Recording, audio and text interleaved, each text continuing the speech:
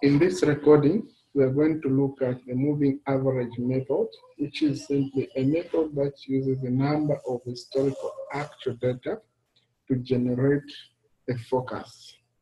So we have been given actual sales. According to the question, it says, given the actual sales for each quarter below, calculate the forecast for each quarter in year 4, this year down there, using 3-period moving average method. Then part B says find the mean square error. So after determining the forecast demand, then we are going to determine the mean square error. So here we have been given 4 data for 3 years. Okay, then we are going to determine the forecast demand.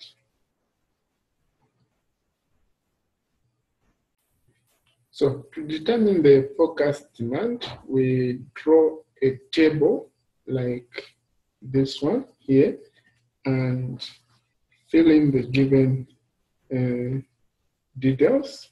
So in the first column, we are going to say year.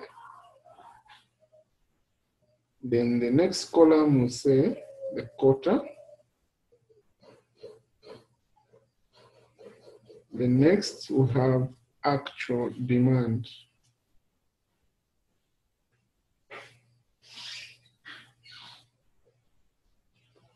Actual demand.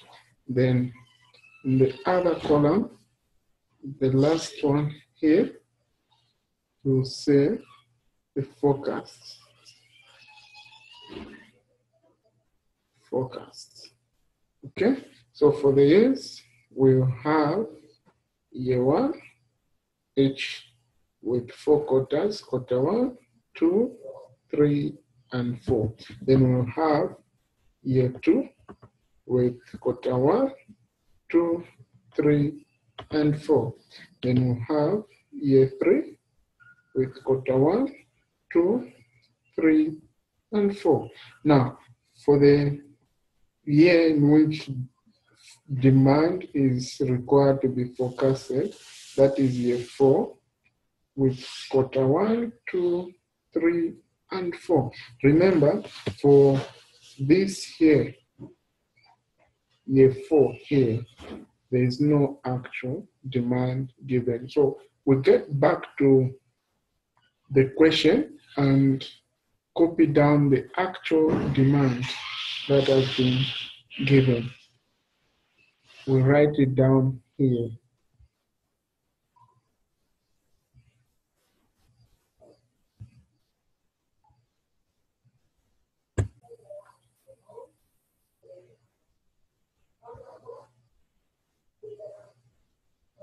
So we are going to copy down this actual demand that has already been given and write it down on our new table that we just developed. So for year 1, quarter 1, we have 398. Quarter 2, we have 395. Then 361. Then 400. 410. 402. 378. 440. 465. 460. 430. And 473, like that. Now we can move on with the forecast. The question says that using 3-period moving average. So for the 3-period moving average, we count the number of periods starting from quarter 1 to 3, meaning our forecast demand will start from year 4. So from year 4, we are going to get the average for the previous N actual demand. So from quarter 1 to quarter 3, our N value here is 3. So that's the key, 3 period moving average. We'll get the average for the sum of the previous actual demand given. So we'll go to period 4 and say 398 plus the next one 395 plus next 361. So now the total of these last N actual demand divided by 3. Then the answer will be 384.67. So this is our forecast demand for year 4. Then we move on to, this is the forecast demand for quarter 4, year 1 and quarter 4. Then the next period is quarter 1 for year 2. So here we are going to get the average for the last N actual demand, or rather the last N actual data given. So that will be 400, 361, 395, the last 3. Remember our N value is 3 moving average. So here we'll say 400 plus 361 plus 395. So we'll say 400 plus 361 plus 395. Now all this divided by 3, which gives 385.33. For the next one, which is quarter 2 of year 2, we'll do the same. The last 3 data given, we get the average for the last 3 data given. So we'll start with 410, then 400 and 361, like that. So we'll say 410 plus 400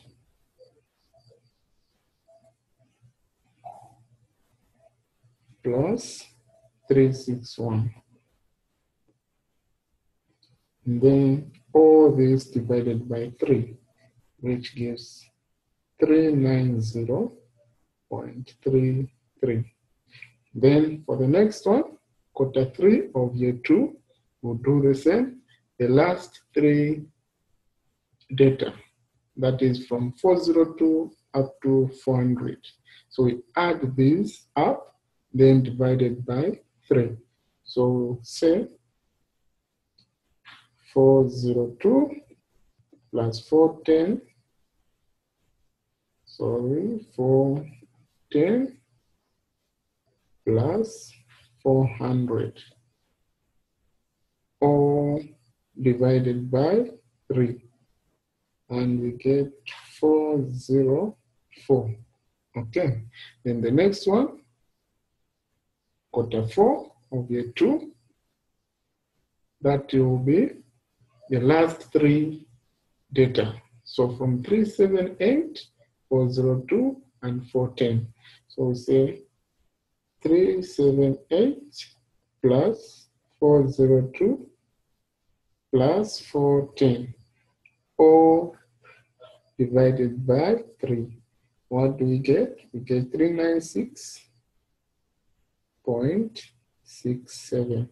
Then for the next projection, or for the next forecast, that is quarter 1 of year 3, we get the last 3 entries. So from 440, 378, and 402. So let's add them. 440 plus 378 plus 402, all divided by 3, which gives us 406. Is it 406? Yes, 406.67. Then the next projection for quarter 2 of year 3, we'll start from, remember, always the last 3. In this case, our N is 3, so we are getting the last 3. For each forecast sync period, we get the last 3. So here we are at quarter 2 of year 3. So we'll start from 465, 440 up to 378. So we say 465 plus 440 plus 378. Then all divided by 3, we get 427.67. Then the next projection, the next forecast for quarter 3 of year 3 is to be 460 plus 465 plus 440, all divided by 3, which gives 451.67. Okay, then the next focus, we are going to have 465 or 430, 430 plus 460 plus 465, all divided by 3, which gives 454.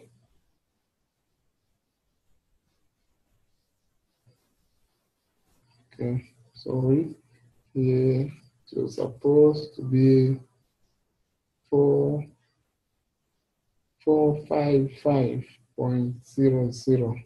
Okay, so this is 0.00. Then 451.67. Okay, sorry for that error. So this is 451.67. Okay, that's good. Then for the next one, that is quarter 1 of year 4, we'll get the last 3 again. So that is 473 plus 430 plus 460, all divided by 3, which gives 454.33. Okay, this is quite good. Now for the next one, quarter 4, check. We don't have data for the last 3. Check for the previous quarter, that is quarter 1 of year 4, there is no data. So here we are going to assume that the focus for the previous quarter is going to repeat. So the focus for quarter 2 is going to be the same as the previous one, that is 454.33, same as for the next 454.33, and same applies to the next quarter, which is quarter 4, 454.33. Okay, so that's all for the forecast. That is part A, where we are asked to determine the forecast for each of the 4 quarters for year 4. Then we move on to part B, where we are asked to determine the mean square error. So now remember, the mean square error is simply the square of the difference between the actual demand and the forecast demand. So for each period where demand is forecasted and we have the actual, we are going to determine the square of the difference and then divided by this number of periods. So let's quickly do that. So first of all, we can say this is our part A, and then we move on to part B. So we continue with part B, where we'll get the difference between the forecast demand and actual demand and square it, sum it up, and then divided by the number of periods. So you go to Q4 of year 1, that is our first forecast. So we'll have, we say mean square error will be equal to the actual demand is 400 less the forecast demand, which is 384.67, all squared,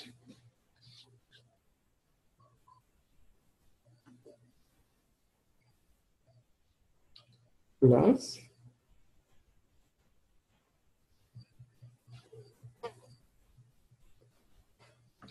410 minus 385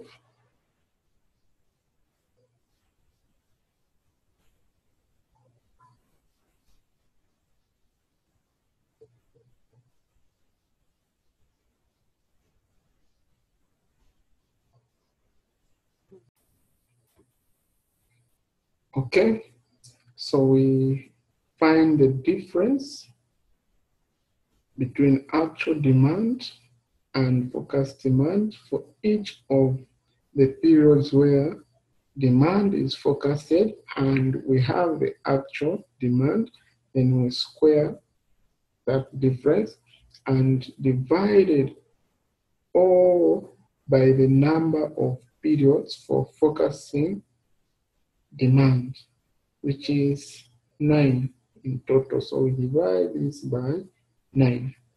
So by calculator, that is going to give us 906.8823, then all divided by 9, and we'll have our mean square error will be equal to 1006.76. Okay, that's good and quick. So this brings us to the end of this question, where we are looking at the moving average method, and the number of periods of the moving average was 3 years. It was 3. So thank you for watching.